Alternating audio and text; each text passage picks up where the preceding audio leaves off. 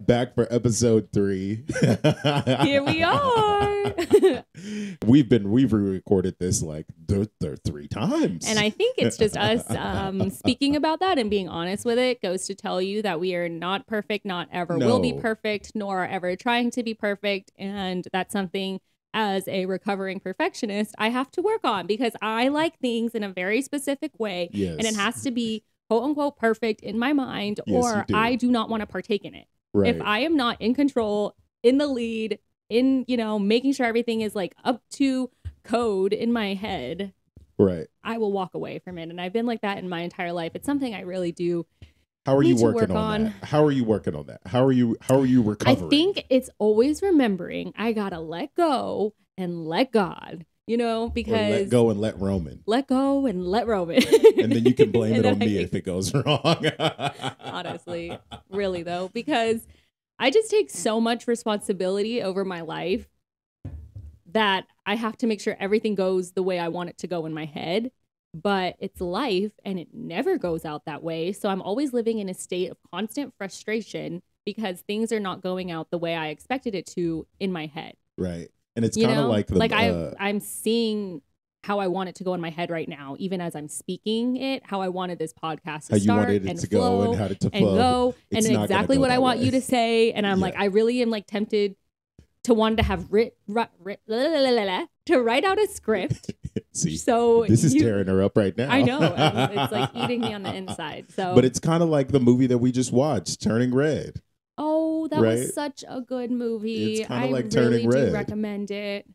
Look, really do. Look, it's hitting hard. She's cried. thinking about it. She cried. It was so good. What Soul was for me, I think Turning Red was for her. Soul was a really good movie too. We actually, fun fact, we watched that movie 10 different times and cried. Right. And I think it was because that movie specifically, Soul, anyways, was almost like a reminder for myself. As much as these animated movies are kids' movies, I think they also say a lot to adults. They do. And it's because I think that specific movie, why it hit us so hard and why we kept crying is because it had to remind us to stop living your life for that next thing that you're aiming for. And I think that's how I've always lived my life as someone, again, who is even a perfectionist, who is very goal oriented. Right. And when you're a winner and you're a go-getter and you like to achieve stuff in life and you've always done well. That's all you focus on. And you say to yourself, and like the character in Soul was saying to himself, my life is going to change.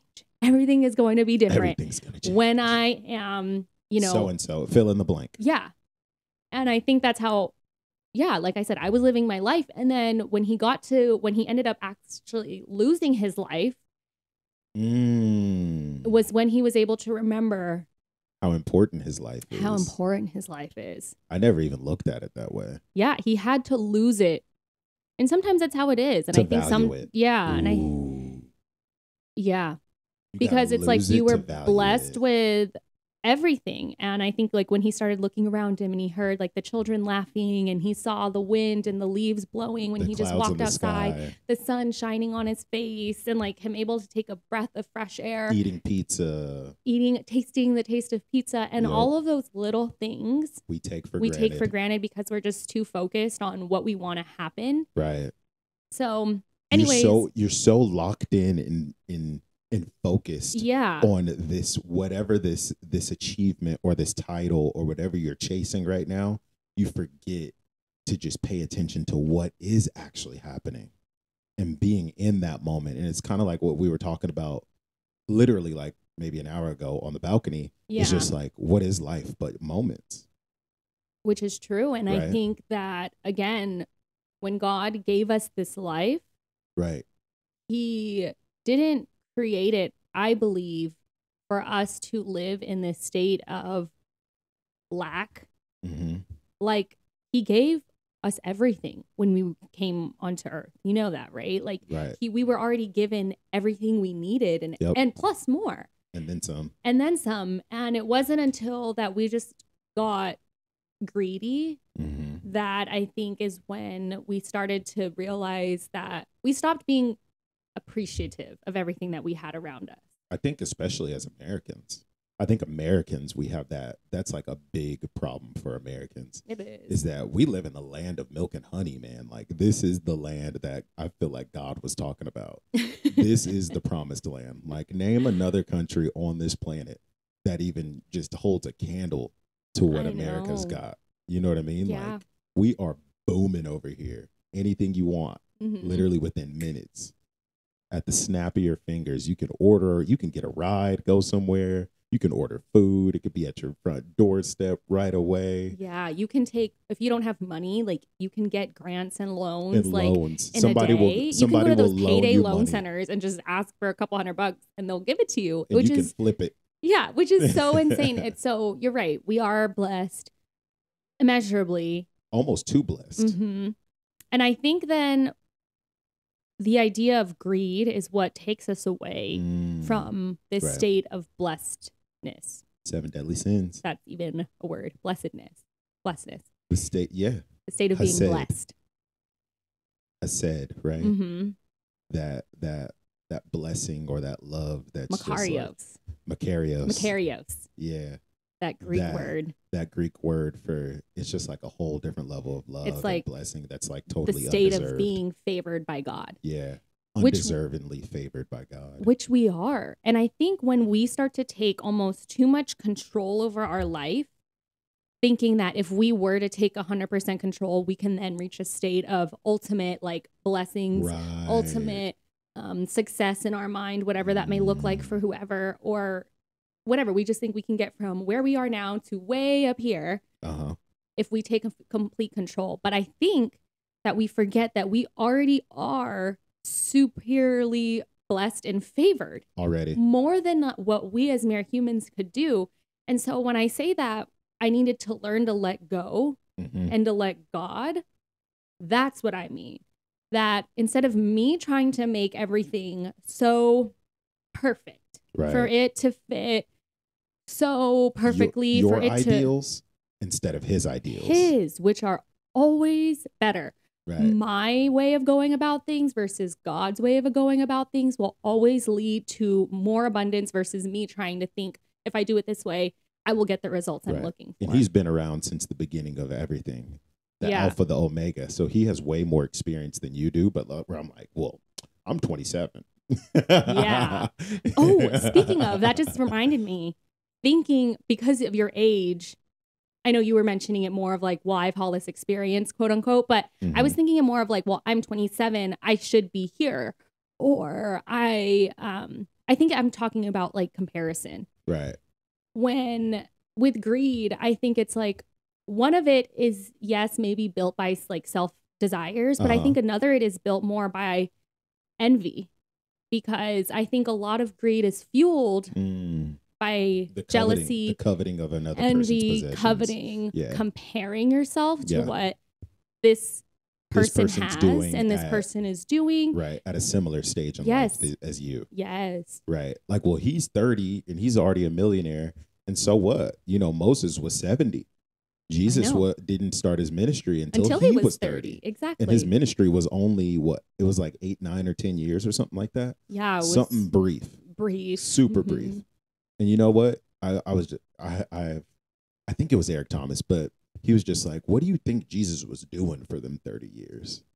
For the first 30 years? For the first 30. You know, before he started preaching and stuff. Yeah. Learning and listening. Yeah. If God can submit himself, come down on earth as a baby, y'all, and grow up, you know what I'm saying? As a baby. Yeah. You know what I'm saying?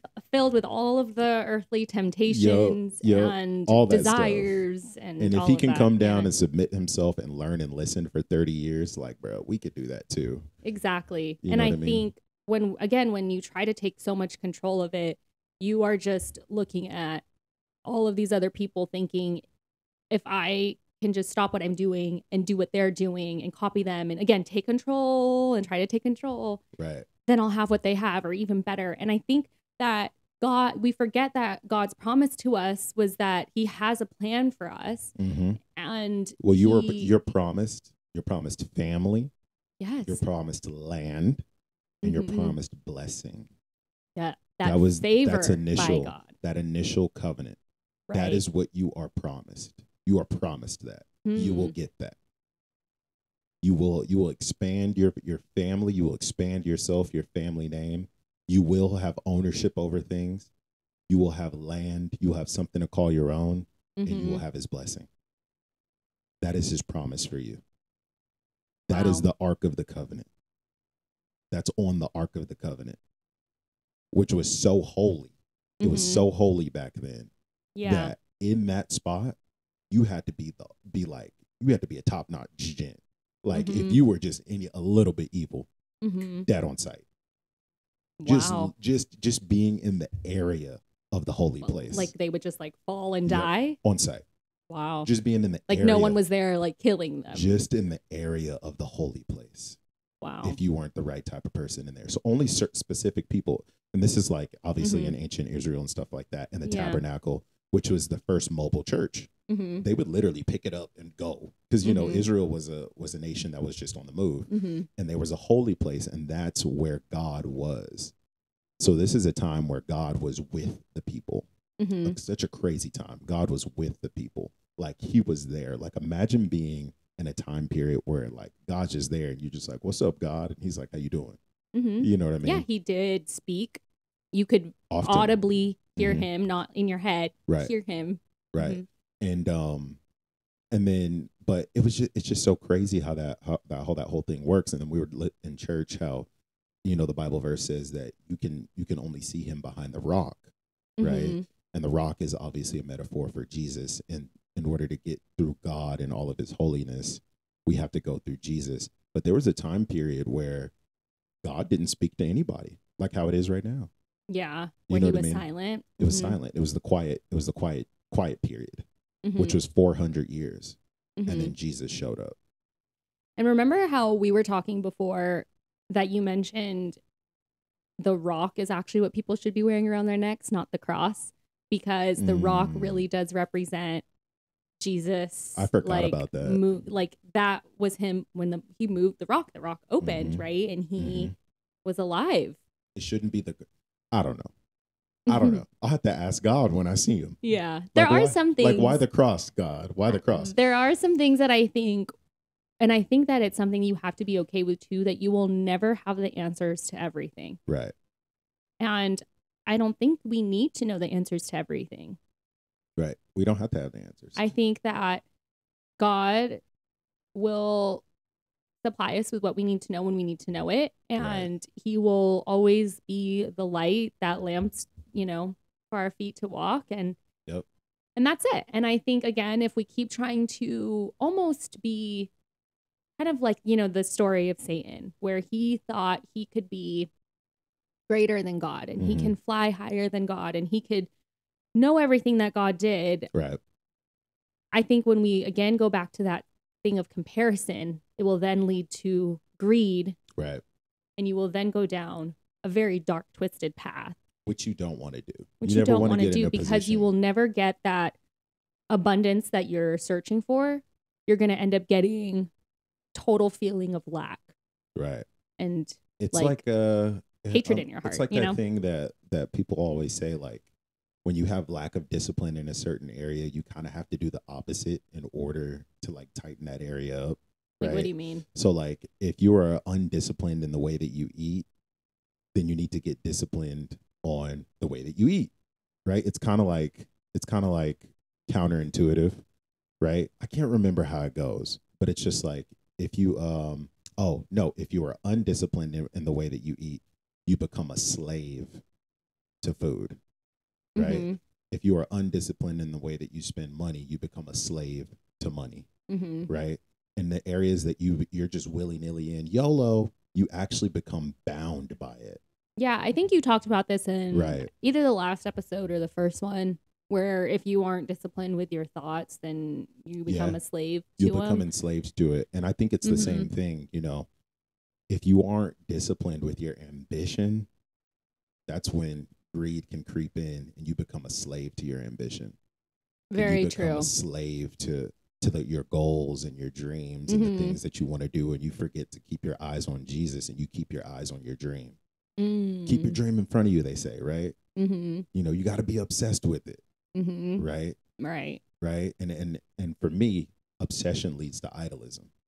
It does. Obsession leads to idolatry, right? And which is dangerous. And you start idolizing the wrong thing. Because ultimately that dream, it could come from a great place in your heart, but I think it'll then turn to, you idolizing money and you start receiving an abundance of money and stuff like that. And you lose your integrity. Yep. I was just listening to another podcast by Emma Chamberlain. Oh yeah. I actually really like listening to her. She's fire. Quite entertaining. I like her. And she has a lot of great points. But anyways, regardless, she was talking about integrity, and she said, like, it makes no freaking sense why someone who does work hard and is doing their best, and then there's this other person, she was talking about a documentary about $1 million company where the CEO makes a ton of money, but like treats their employees terribly. And it's like just a terrible person. And it's just like, why is this person so successful? And it's like, at the end of the day, is it even worth it if you're going to lose all of that integrity that you had in the beginning, all of that character, because you started, again, idolizing the money. Right. And I think that's why some people can kind of give those people who are millionaires, successful, ambitious, why they get a bad rap sometimes. And I think that's why sometimes people don't want to go down that journey. Yeah. Because they don't want to lose themselves. They're afraid of losing themselves. Mm-hmm. So they almost end up creating almost a hatred towards success, which is kind of crazy.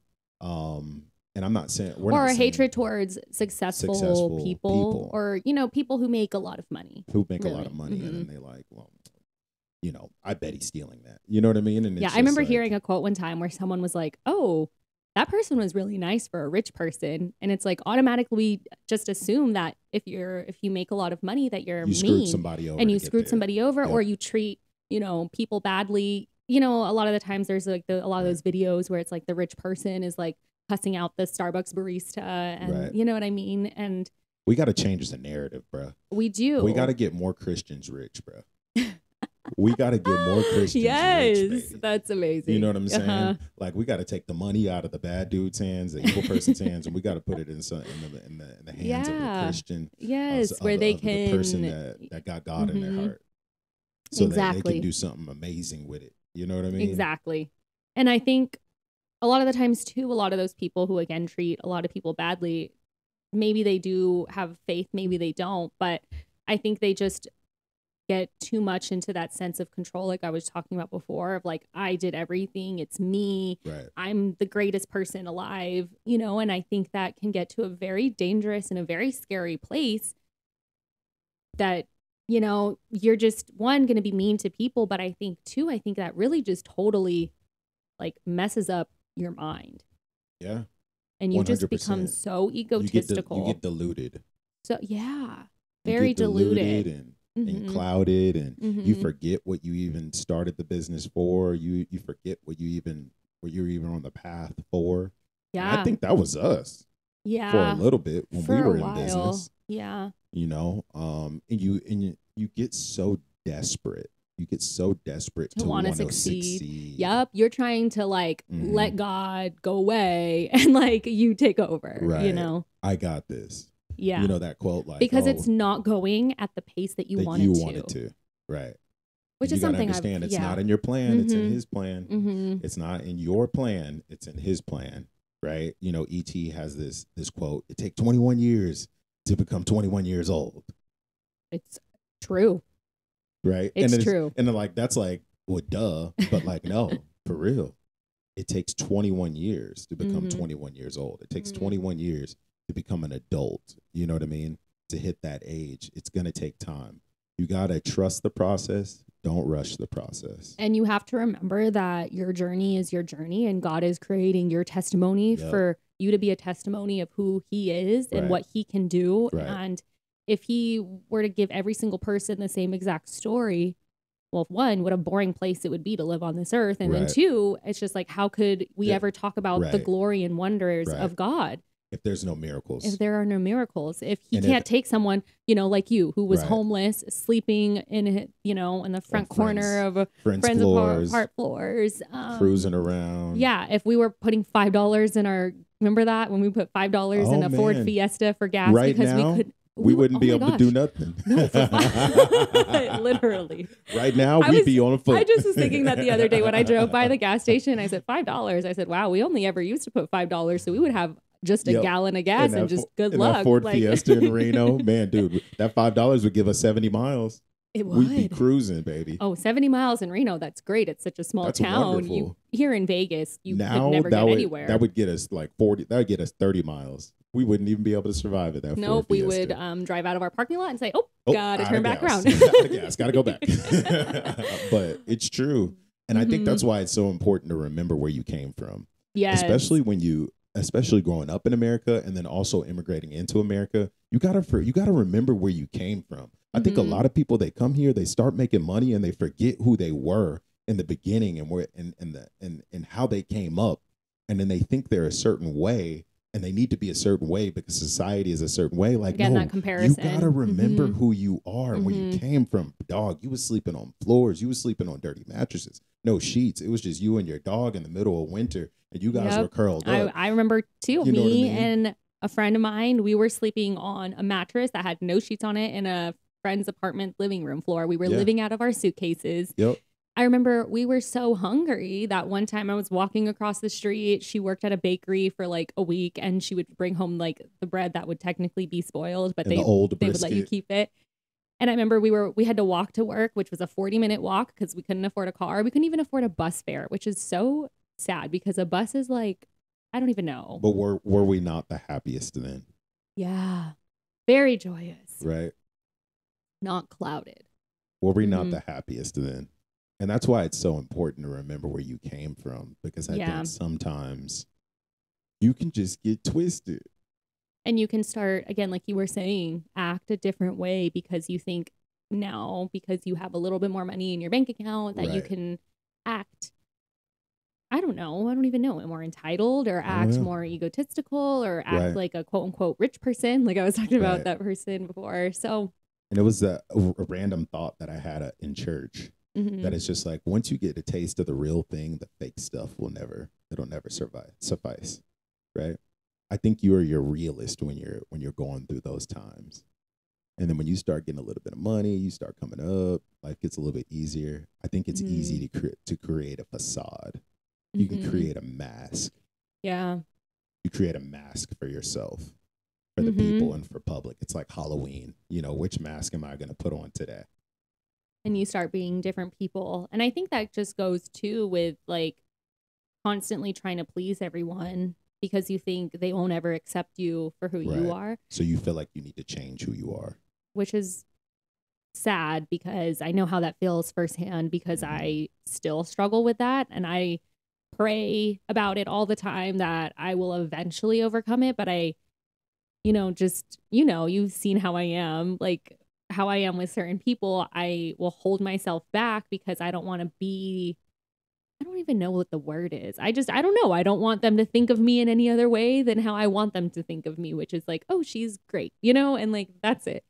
But I think that also can just hold back a lot of like the true, vulnerable, real relationship that you need and that you should have with the people around you because you keep trying to put on, like you're saying, that facade, that fake face. And authenticity breeds connection. Where they're like, oh, it's lonely at the top. And I'm like, it don't have to be. No, it's not. And it shouldn't be. John Maxwell says, if you are alone, once you get to the top, you did something wrong. You did something wrong. If it's just you at the top and you brought no one with you, you did something wrong. Yeah. Right. A true leader. We're stepping on people, treating people terribly, making people feel bad about themselves. And a true leader. Never worth it. True leader brings people with them. A fake leader thinks that they're leading people, but they're really just on a stroll. I remember that quote. Yeah. They're just on a stroll by themselves. They look back and there's no one there. Right. So I think it's so important, man, just to get your mind right. To get your mind right and to remember that you don't have to be in control of everything in your life. You do have to take responsibility for your life. That's a fact. Like I was talking about before, God gave us that free will in that last week's episode. But it's like what we learned about in church a couple weeks ago. there's a portion of your life that you can control, Mm-hmm. and then there's a big fat portion of it that you cannot control. And you have to get good at recognizing and discerning which what part you of your can do life and what only that- God can do. Yep. 100%. The fact you just got to let go and let God. Let go and let God. And just know that, like, I was reading this Bible verse the other day for my assignment. And it's I don't remember what this specific Bible we're learning. We're working on memorizing verses in class this week. So that'll be exciting for you, because if you guys don't know this, well, obviously maybe some of you who are friends with us, but Roman has I have a bad memory. Short memory. Yeah. Let's just say that. He has just short memory. He can't. I have a bad memory. It just is not in him to be able to remember things. I can't remember anything. No. Like, even my birthday. But then it's just when's random. My birthday? It's random. Do you know? May, See, look at him. May I'm putting. 29th. Okay, there we go. Good job. 1995. Gotcha. See, 96. Oh my God. 96. No. 97. Yeah. Oh wow. See, it's just, it's okay. Sorry. We're working on it. We're improving. I'm sorry, we're getting better I'm gonna at get it. better. But I think I gotta take that ginkgo biloba, that memory builder. Something. I gotta get right, bro. God will give you. But what's good, he can remember things like random stuff. Like I was talking about before, how he's obsessed with history. He really does remember all of this stuff that happened in history, but like I can't remember certain things birthday. in his own life. No, not even. I mean, obviously, yeah, like dates and stuff. But no, just certain memories from your own life. Didn't you say you always say, like, when I ask you about something in your childhood, you're like, I don't know. I don't remember anything past the age of 10, you know? I don't remember anything past 4 years ago, to be so honest. Which honestly, I feel like is like a blessing and maybe a curse, whatever, if you want to look at it that way. But it's like you never remember anything. Versus me, I remember everything. So I'm always thinking about, sometimes I will lay in bed and off topic, but sometimes I will lay in bed and I will think of something that I did in 5th grade and I'll say, why didn't I just say this instead? Oh my gosh, Alani, if you would have just told this to her. Like, I'm not even kidding. That's happened to me grade. Probably every day. And it just tears you up. It just really tears me up. Like, you see, it's 5th grade, Lonnie, what are you doing? It's that perfectionist mindset. I will even try to look back on my past and say, I need to perfect it. I need to make this better. wait till they make that time machine. I'm about to Adam Project that thing. I'm about to Adam Project, baby. If you haven't seen Adam Project, it's a good one. I slept through like half of it. If it's one thing that we love to do is to watch movies. It's a great way that we like to enjoy each other's time and spend time with each other. So we watch a lot of them. But it was the Bible verse I did an assignment for my class. And it talks about how the disciples hopped on a boat with Jesus and it was a big, massive storm, right? And I think it's very reminiscent of what's going on right now in the world with COVID. I guess that's over. But no comment. The war, no comment. The war in Ukraine, right? And gas prices going up, things getting more expensive, and we don't know how we're gonna make it. They're taking back all the money that they gave, the free money that they gave over the past 2 years on your tax returns, and it can feel like a storm, right? And then when you feel like it's over, you're just like, oh, actually, we're in the eye of the storm. You know what I mean? And it's very reminiscent of that story of how the disciples were on the ship and they were all freaking out. And they were like, where's Jesus? Oh, he's asleep. Right? And it's just like, if the rock of all ages, if the king of all kings is asleep during this, then why are we so Why worried? are you tripping?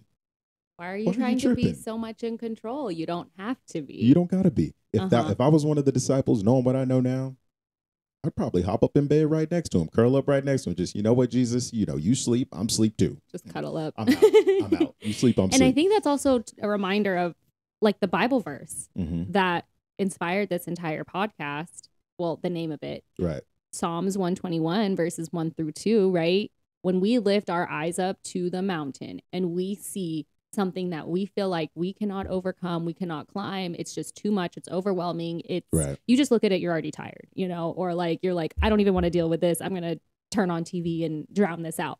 Right. But when you look at that, again, you have to remember your help doesn't come from yourself. And I think that as someone who struggles with asking for help, I have to remind myself that I do not have to know everything. I do not have to have all the answers, and I do not need to act like I have all the answers or that I know what I'm doing and that I'm in control and I got this. And I think it's okay to show and well, really, you just got to remember where your help comes from. It comes from the creator of this earth. He created the heaven. winds. He created this all, and he can help you through anything. Yep. You got to keep your eyes on him. He's the only one that can wake up out of his sleep, step out on that boat, and says, be calm.